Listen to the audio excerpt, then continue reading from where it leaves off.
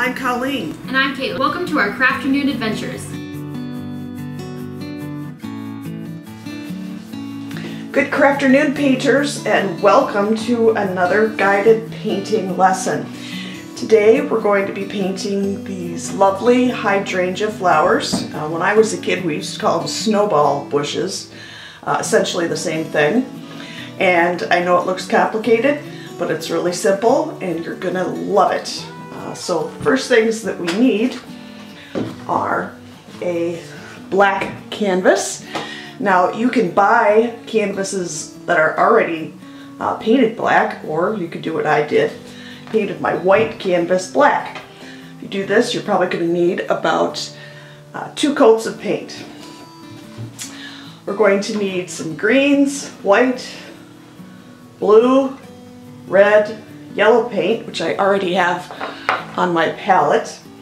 We're going to need some cotton swabs, a piece of chalk, some paint brushes, and bubble wrap. Now you can use, if you have the standard packaging bubble wrap at home, that's great.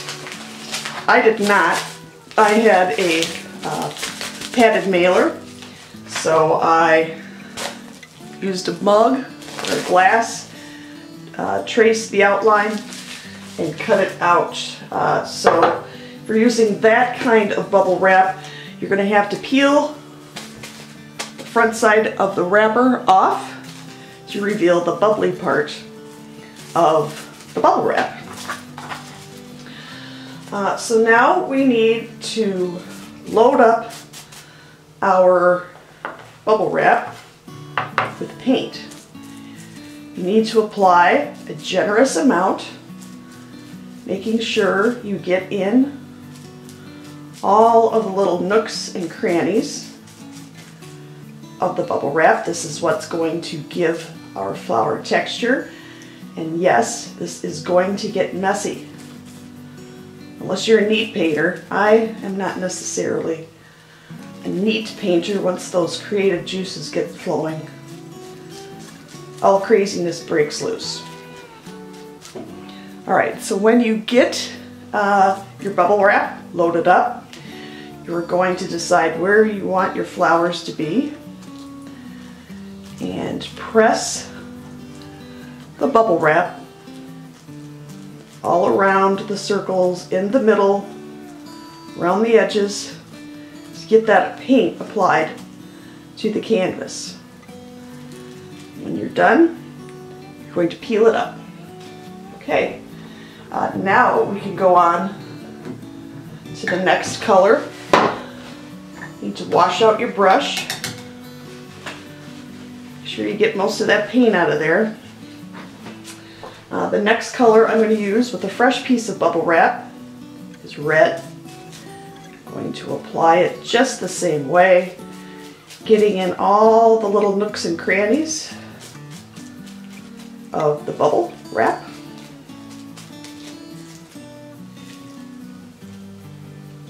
And you know, if you get your fingers painted on, remember, acrylic paint does wash off eventually.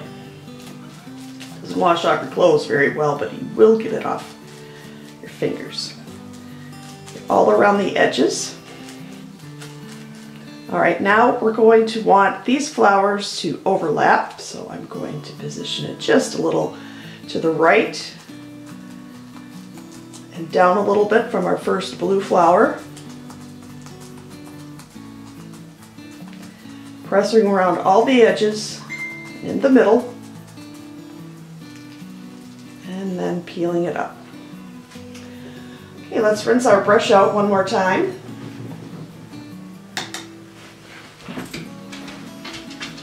And next we're going to use the yellow. Get the brush nice and clean. And get this yellow painted on.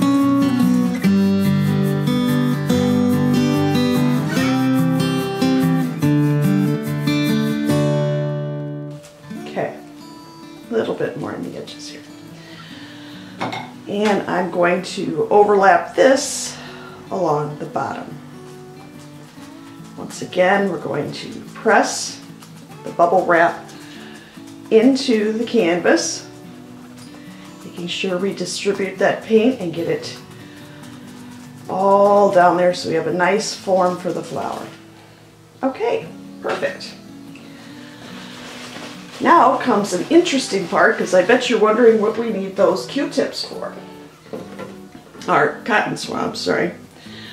Take 3 or 4 of them and rubber band them together.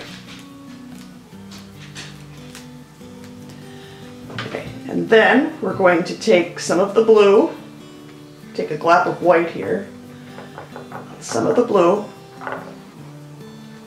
and dab it around the flower.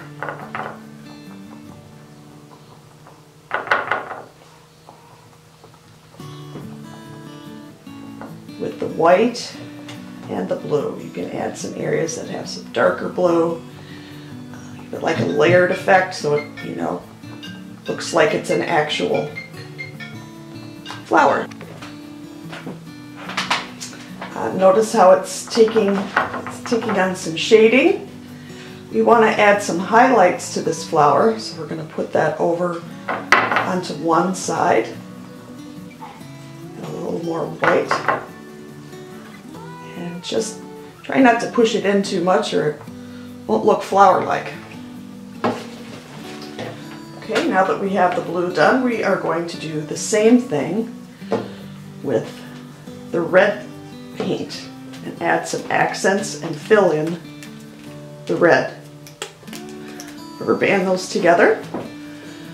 Take some white paint, some red paint, dab them together, and then just start dabbing on the red flower. And fill it in. Be afraid to overlap a little bit. You will see some flowers through.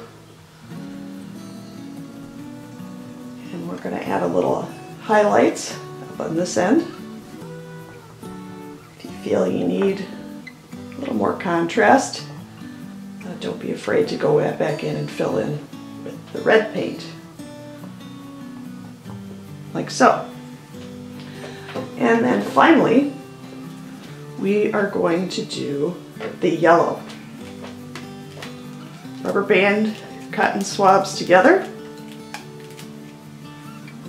Grab some white paint and some of your yellow and fill in. Just dabbing up and down to fill in your flower, give it some texture and the appearance of petals. And don't forget to add the highlights. Now, I seem to have more highlights on this one than the other one, but you know, maybe the sun's hitting that more. All right, starting to look like a little bouquet, isn't it? So to draw the leaves of our flower, if you don't want to freehand it, like I don't want to do, use a piece of chalk and just add in where you'd like your leaves to be.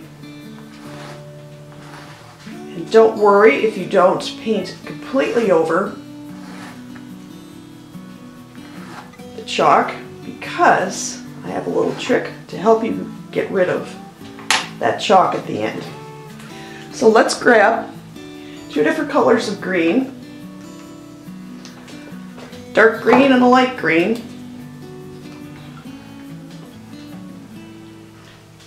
And I am taking the smallish flat brush. I'm going to mix some of the greens together, and I'm going to use the skinny side of the brush to draw up one of the little twigs here. So you're going to press and lift.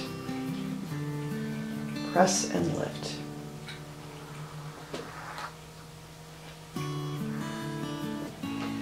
To make the leaves, I'm going to put a little bit of yellow on one side of my brush. Do that same thing, press and lift. If you think you need a little more yellow, go ahead and add it.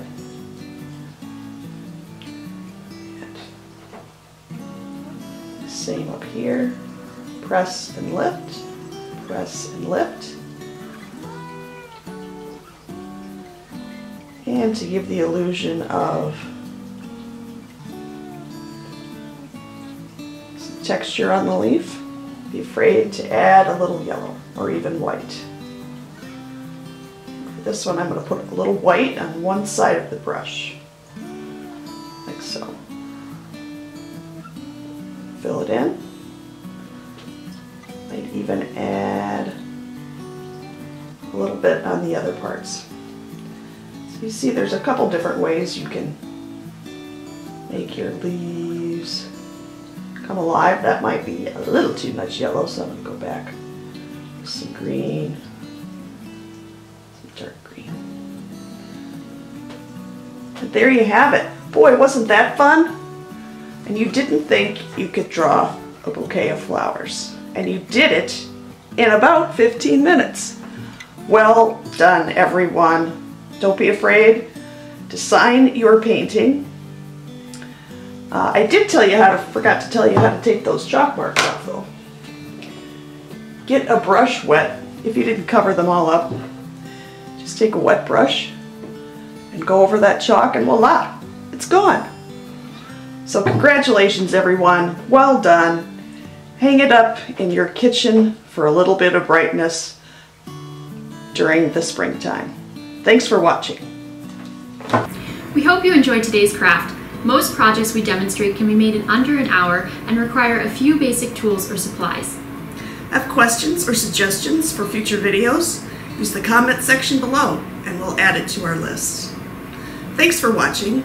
And remember the Makerspace mantra. The only limit is your imagination.